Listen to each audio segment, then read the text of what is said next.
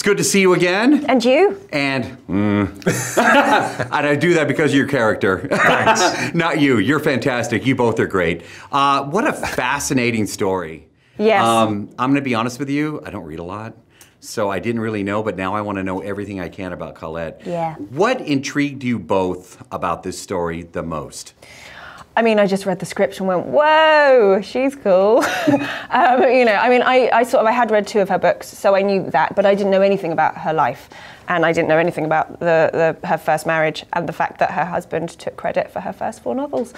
So I was just fascinated with the couple, you know, and fascinated with the story of this woman that kind of finds her own voice and steps out of the shadow of this kind of this huge character and cuts a hole in the world for herself. And it was very inspiring. You know, even though it happened 100 years ago, it's still relevant, I think, to today.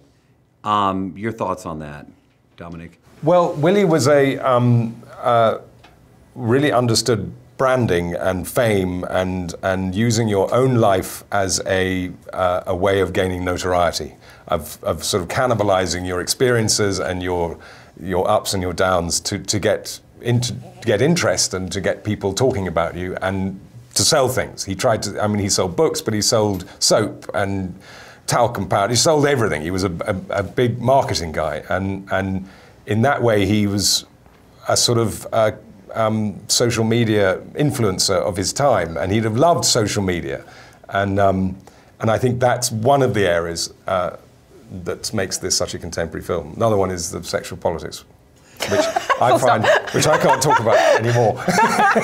Hey man, you know what?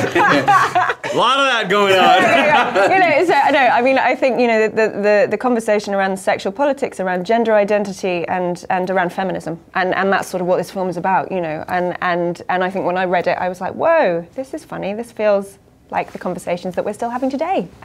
So I think it, you know, it does feel very current for those reasons. But also, like you said, you know, they are. You think of these sort of celebrity couples as a sort of a modern phenomenon, and you find out that actually it's not at all, and it's been going on for at least 100 years, probably more than that. Final question for you both today: if you could talk to your characters. I know what I would say to him. What? I keep blaming you. I'm sorry, it's not really him, it's you. You did such a great job of this. What would you say? I'd punch him. I'd go, come on, guy. Yeah. But yeah, he was so just awful. He wouldn't have felt it. He would have been drunk. Fat. No, okay, but the question for you both, if you could talk to your characters today, what would you say? Oh God, I'd be terrified. She's so, you know, I mean, she's amazing. She's like this powerhouse. No, I mean, you know, you just go on. Cool. I'd give her a big hug. I mean, same. Like, yeah, go on, girl. I'd say, where are we having lunch? I think he'd be a great guy to have lunch with. Yeah, I think you're right. He was fun. You know, he was fun. For all his faults.